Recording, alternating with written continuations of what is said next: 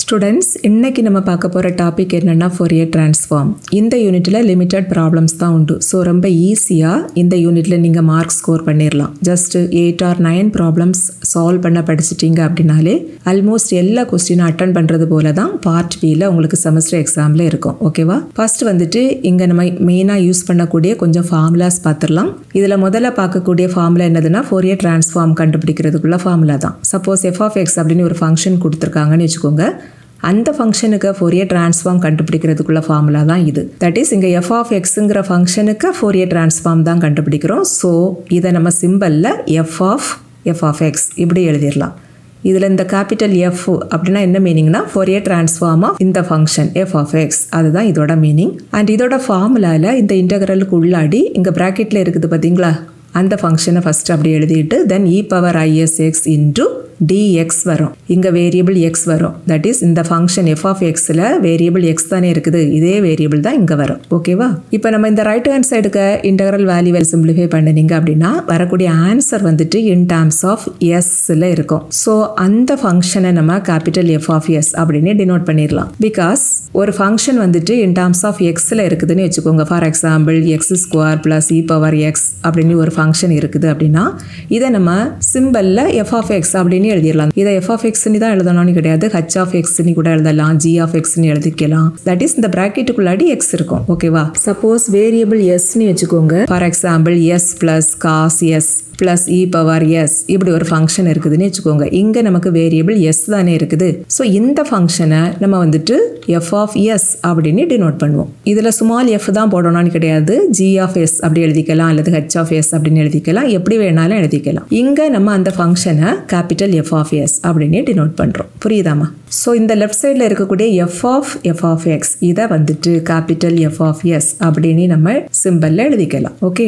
அடுத்து inverse Fourier transform கண்டுபிடிக்கிறதுக்குள்ள formula பார்க்கலாம். Once நீங்க கேபிட்டல் f of s கண்டுபிடிச்சிட்டீங்கன்னு வெச்சுக்கோங்க. கேபிட்டல் f of s அப்படினா Fourier transform of f of x தான். அதோட இன்வர்ஸ் கண்டுபிடிக்கிறதுக்குள்ள ஃபார்முலா தான் இது. இதுல அவுட் சைடுல ஒரு f இன்வர்ஸ் இருக்குது பாத்தீங்களா? அப்படினா என்ன மீனிங்னா inverse Fourier transform of this function. and இதோட ஃபார்முலால என்ன வரும்னா இன்டெகிரலுக்குள்ளாடி இங்க பிராக்கெட்ல இருக்குது பாருங்க f of s அந்த ஃபங்க்ஷன் எழுதிரணும். அதுக்கு அப்புறம் இந்த Fourier transformல இங்க நமக்கு e power isx எழுதிருக்கோம் பாத்தீங்களா? இதே ஃபங்க்ஷன் தான் இங்க எழுதணும். பட் பவர்ல இங்க மைனஸ் போடணும். அதுக்கு அப்புறம் இங்க ds எழுதணும். பிகாஸ் இந்த f of s ல இந்த பிராக்கெட்டுக்குள்ளாடி பாருங்க வேரியபிள் s தானே இருக்குது. இந்த வேரியபிள் தான் இங்க d க்கு பக்கத்துல எழுதணும். Fourier transform ஃபார்முலால இந்த ஃபங்க்ஷன்ல வேரியபிள் x இருக்கிறதுனால இங்க dx, இங்க ஃபங்க்ஷன்ல s இருக்கிறதுனால ds எழுதணும். ஓகேவா? அடுத்து பாசிவால்ஸ் ஐடென்டிட்டி பார்த்திரலாம். இதுதான் பாசிவால்ஸ் ஐடென்டிட்டியோட ஸ்டேட்மெண்ட். இந்த ஸ்டேட்மெண்ட்ல ஒரு சைடுல f of xங்கற ஃபங்க்ஷன் இருக்கும். இன்னொரு சைடுல கேபிட்டல் f of s அப்படிங்கற ஃபங்க்ஷன் இருக்கும். இந்த கேபிட்டல் f of s அப்படினாக்க இந்த ஸ்மால் f of x ஓட Fourier transform. and ரெண்டு இன்டெகிரலுக்குள்ளடியும் பாருங்க பவர்ஸ்ல தான் இந்த வேல்யூ இருக்கும். யூசுவலா இந்த யூனிட்ல क्वेश्चंस எப்படி இருக்கும்னா ஒரு ஃபங்க்ஷன் f of x கொடுத்துக்கிட்டு இந்த ஃபங்க்ஷனோட Fourier transform ஃபர்ஸ்ட் கண்டுபிடிக்க சொல்லுவாங்க. Fourier transform நம்ம கேபிட்டல் f of s னு டினோட் பண்ணுவோம். சோ ஃபர்ஸ்ட் நீங்க கேபிட்டல் f of s க்கு வேல்யூவை தான் கண்டுபிடிப்பீங்க. அதுக்கு அப்புறம் ரெண்டு டிடக்ஷன் பார்ட் மோஸ்ட்லி எல்லா ப்ராப்ளத்திலயும் இருக்கும். தட் இஸ் ரெண்டு பார்ட் வந்துட்டு ப்ரூஃப் பண்ண சொல்லுவாங்க. அதுல ஒரு பார்ட் ப்ரூஃப் பண்றதுக்கு இந்த inverse Fourier transform formula use பண்ணுவோம். இன்னொரு பார்ட் ப்ரூவ் பண்றதுக்கு இந்த பாசிவால்ஸ் ஐடென்டிட்டியை யூஸ் பண்ணுவோம். இதுல உள்ள இந்த ரெண்டு பார்ட்லயுமே லெஃப்ட் சைடுல ஒரு இன்டகிரேஷன் இருக்கும். அண்ட் அந்த இன்டகிரேஷனுக்கு உள்ளாடி ஒரு ஃபங்க்ஷன் இருக்கும். அந்த ஃபங்க்ஷன் வந்துட்டு ரெண்டு பார்ட்லயும் சேமா தான் இருக்கும். பட் ஒரு பார்ட்ல அதோட ஸ்கொயர்ல இருக்கும். இப்படி இந்த இன்டகிரலுக்கு உள்ளாடி சம் வேல்யூக்கு ஸ்கொயர்ல அந்த டிடக்ஷன் பார்ட்ல கேட்டாங்க அப்படினாக்க பாசிவால்ஸ் ஐடென்டிட்டியை இது ப்ரூவ் பண்றதுக்கு யூஸ் பண்ணிக்கணும். பிகாஸ் இந்த பாசிவால்ஸ் ஐடென்டிட்டில தான் இன்டகிரலுக்கு உள்ளாடி எல்லாம் பவர்ஸ்ல வேல்யூ இருக்குது. புரியுதாமா?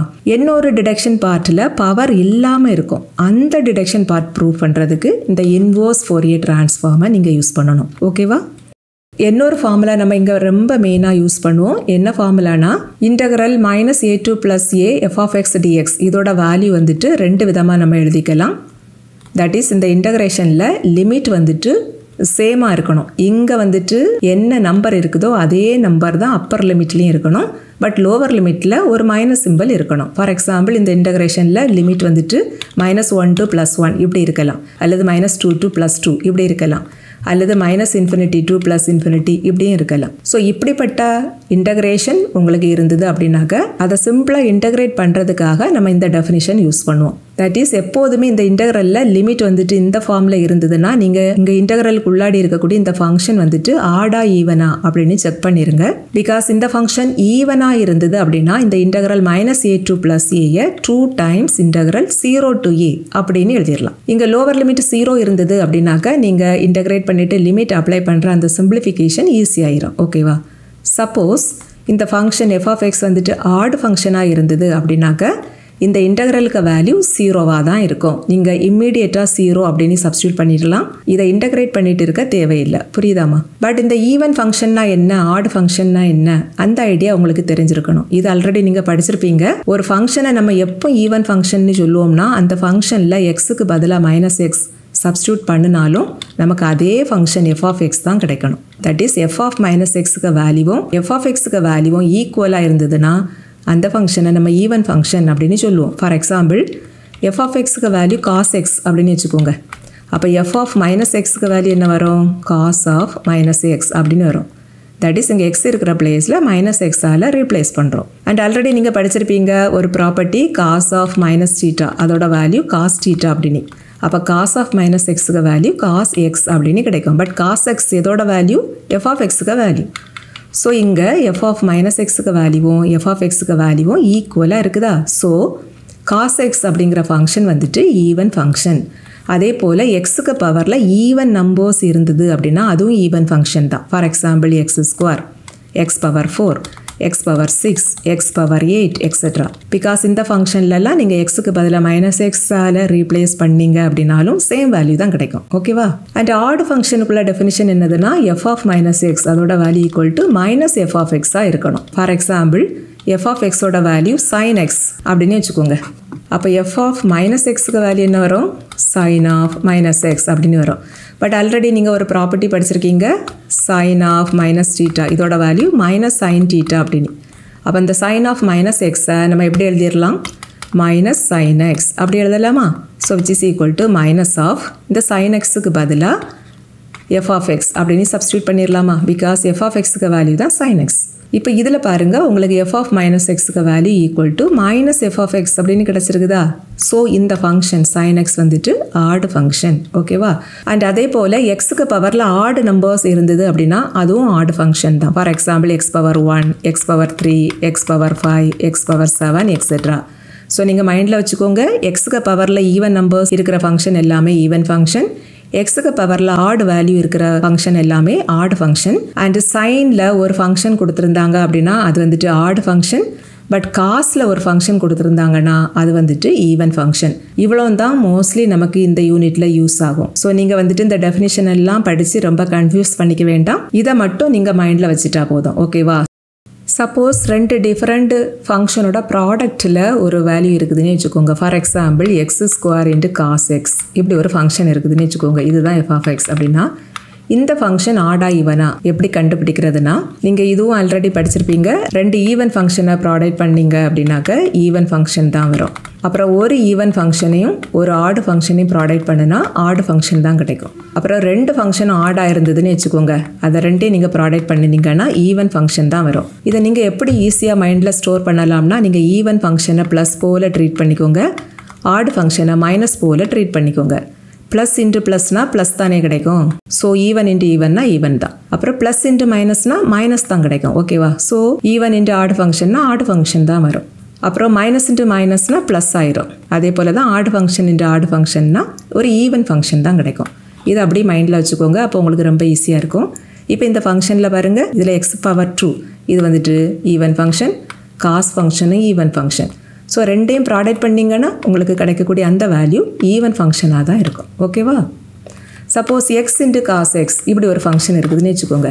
இதில் x⁴1 தானே இருக்குது. இது வந்துட்டு ஆடு ஃபங்க்ஷன், பட் காஸ் ஃபங்க்ஷன் வந்துட்டு even function. So x × cos function வந்துட்டு ஆடு function. Suppose x × sin x அப்படி ஒரு ஃபங்க்ஷன் இருக்குதுன்னு வச்சுக்கோங்க. இதில் x வந்துட்டு ஆடு ஃபங்க்ஷன், சைன் ஃபங்க்ஷன் அதுவும் ஆடு ஃபங்க்ஷன். ஸோ ரெண்டையும் ப்ராடக்ட் பண்ணுனா நமக்கு வந்துட்டு ஒரு ஈவன் ஃபங்க்ஷன் கிடைக்கும். அண்ட் இந்த யூனிட்லேயும் நம்ம மெயினாக யூஸ் பண்ணக்கூடிய இன்டகிரேஷன் ஃபார்முலா வந்துட்டு பெர்னோலிஸ் ஃபார்முலா தான். நீங்கள் இந்த தேர்ட் செமஸ்டர் மேக்ஸில் பெர்னோலிஸ் ஃபார்முலா நல்ல தரவாக படிச்சிட்டிங்க அப்படின்னாலே நீங்கள் கன்ஃபார்மாக பாஸ் ஆகிடலாம். Because second unit, third unit and fourth unit இந்த 3 யூனிட்லேயே நம்ம இன்டகிரேஷனுக்கு பெர்னோலிஸ் ஃபார்முலா மட்டும் தான் யூஸ் பண்ணுவோம். ஸோ கண்டிப்பாக எல்லாரும் பெர்னோலிஸ் ஃபார்முலா தரவாக படிச்சிருங்க. அண்ட் இந்த யூனிட்டில் நம்ம வந்துட்டு ஃபஸ்ட்டாக சேம் டைப்பில் ஒரு 5 ப்ராப்ளம் சால்வ் பண்ணுவோம். அந்த 5 ப்ராப்ளத்தில் இருந்து ஏதாவது ஒரு ப்ராப்ளம் கண்டிப்பாக எல்லா கொஸ்டின் பேப்பர்லேயும் இருக்கும். அண்ட் இந்த 5 ப்ராப்ளத்துலேயும் 2 சப் டிவிஷனும் உண்டு. தட் இஸ் 2 பார்ட்டு ப்ரூஃப் பண்ண சொல்லுவாங்க. ஸோ கொஸ்டினில் 2 டிடக்ஷன் பார்ட்டையும் கேட்டாங்க அப்படின்னாக்கா அது வந்துட்டு 16 மார்க்கில் தான் இருக்கும். சப்போஸ் ஒரே ஒரு டிடக்ஷன் பார்ட்டு தான் கேட்டாங்க அப்படின்னாக்க சம்டைம் 12 மார்க் கொடுப்பாங்க அல்லது 10 மார்க் கொடுப்பாங்க. ஸோ நீங்கள் இந்த 5 ப்ராப்ளம்ஸையும் படிச்சிட்டிங்க அப்படின்னாலே மினிமம் உங்களுக்கு 10 மார்க்காவது கிடச்சிரும். ஸோ ஃபுல்லாக இந்த யூனிட்டை படிக்க முடியலை அப்படின்னு உள்ளவங்க ஃபஸ்ட்டாக இருக்கக்கூடிய இந்த 5 ப்ராப்ளத்தையும் மட்டுமாவது படிச்சிருங்க. இந்த 5 ப்ராப்ளம்ஸ் எதெல்லாம்னாக்க ஃபஸ்ட்டில் வந்துட்டு ஃபங்க்ஷன் f of x இதோட value a² - x² where modulus of x less than a and otherwise 0 அப்படின்ட்டு ஒரு ப்ராப்ளம் இருக்கும். இங்கேயும் 2 டிடக்ஷன் பார்ட் இருக்கும். செகண்ட் ப்ராப்ளம் என்னதுன்னா f of x equal to இதே ஃபஸ்ட்டு ப்ராப்ளம் போலே தான் இருக்கும். பட் இங்கே a இருக்கிற இடத்துலலாம் 1 இருக்கும். That is 1 - x² where modulus of x less than 1 and 0 if modulus of x greater than 1. And third problem என்னதுன்னா f of x க்கு வேல்யூ எப்படி கொடுத்துருப்பாங்கன்னா a minus modulus x where modulus of x less than a. That is இந்த ஃபங்க்ஷனில் a இருந்ததுன்னா லிமிட்டில் a வரும். 0 if modulus of x greater than a. Then fourth problem எப்படி இருக்கும்னா இந்த தேர்ட் ப்ராப்ளம் போலே தான் இருக்கும். பட் அதில் a இருக்கிற இடத்துல 1 இருக்கும். That is 1 minus modulus x where modulus of x less than 1 and 0 if modulus of x greater than 1. Then fifth problem என்னதுன்னா f of x க்கு value equal to 1 if modulus of x less than a and 0 if modulus of x greater than a. இந்த fifth கொஸ்டினில் sometimes இந்த function எப்படி இருக்கும்னா இதே போல் 1 தான் இருக்கும். பட் இந்த கண்டிஷனில் ஏக்கு பதிலாக சம்டைம் 1 கொடுத்துருப்பாங்க அல்லது 2 கொடுத்துருப்பாங்க. நீங்கள் மாடுலஸ் ஆஃப் எக்ஸ் லெஸ் தான் ஏங்கிற இந்த ப்ராப்ளத்தை படிச்சிட்டிங்க அப்படின்னாலே 1 கொடுத்துருந்தாங்கன்னா ஏக்கு பதிலாக நீங்கள் 1ஆல் ரீப்ளேஸ் பண்ணிவிட்டு அப்படியே ப்ரொசீட் பண்ணிடலாம். 2 கொடுத்துருந்தாங்கன்னா இதே ப்ராப்ளத்தில் ஏக்கு பதிலாக 2 சப்ஸ்டியூட் பண்ணிவிட்டு அப்படியே ப்ரொசீட் பண்ணிடலாம். ஓகேவா? ஸோ நீங்கள் கண்டிப்பாக இந்த 5 ப்ராப்ளத்தையும் படிச்சிருங்க. எல்லா ப்ராப்ளத்துலேயும் 2 டிடக்ஷன் பார்ட்டும் இருக்கும். இதில் உள்ள இந்த ஃபர்ஸ்ட் ப்ராப்ளம் படிச்சிட்டிங்கன்னா செகண்ட் ப்ராப்ளத்தை நீங்கள் ஈஸியாக ப்ரூஃப் பண்ணிடலாம். பிகாஸ் ஃபர்ஸ்ட் ப்ராப்ளத்துக்குள்ள ப்ரூஃபில் ஏ இருக்கிற இடத்துலலாம் 1 சப்ஸ்டியூட் பண்ணிங்கன்னா அந்த செகண்ட் ப்ராப்ளத்துக்கு ப்ரூஃப் உங்களுக்கு கிடைக்கும். சிமிலர்லி இந்த தேர்ட் ப்ராப்ளம் இது படிச்சிட்டிங்கன்னா ஃபோர்த் ப்ராப்ளத்தை ஈஸியாக எழுதிடலாம். தட் இஸ் இந்த தேர்ட் ப்ராப்ளத்துக்கு சொல்யூஷனில் ஏ வர இடத்துல எல்லாம் 1ஆல் ரீப்ளேஸ் பண்ணி அப்படியே எழுதிட்டு வந்துட்டீங்கன்னா ஃபோர்த் ப்ராப்ளத்துக்கு ப்ரூஃப் உங்களுக்கு கிடச்சிரும். ஓகேவா? ஸோ இந்த 5 ப்ராப்ளத்தில் நீங்கள் 3 ப்ராப்ளம்ஸ் படித்தா போதும். ரிமைனிங் உள்ள 2 ப்ராப்ளத்தையும் ஈஸியாக உங்களால் எழுதிட முடியும். நெக்ஸ்ட் வீடியோவில் இந்த ஃபஸ்ட்டு ப்ராப்ளத்தோட சொல்யூஷனை நம்ம பார்க்கலாம். ஓகேவா?